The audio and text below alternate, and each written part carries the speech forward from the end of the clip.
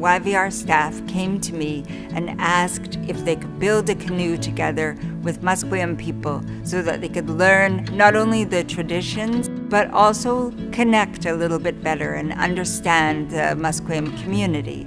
This log is a western red cedar, and it came from the south central coast of BC, from the territory of the Newhawk and Heiltsuk nations.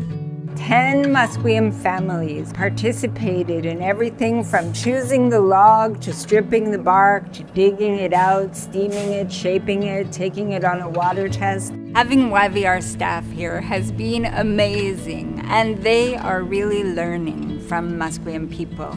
I'm so proud of this agreement. I'm so proud of the relationship. When we talk about reconciliation and we talk about building relationships, how we can move forward, I think that this is the Cadillac version.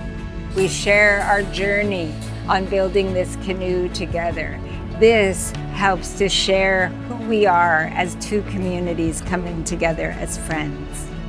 It's so important that we have this canoe available in our airport where literally millions of people will walk past it every day as a showcase of Musqueam culture, but also of the work that we're doing together with Musqueam.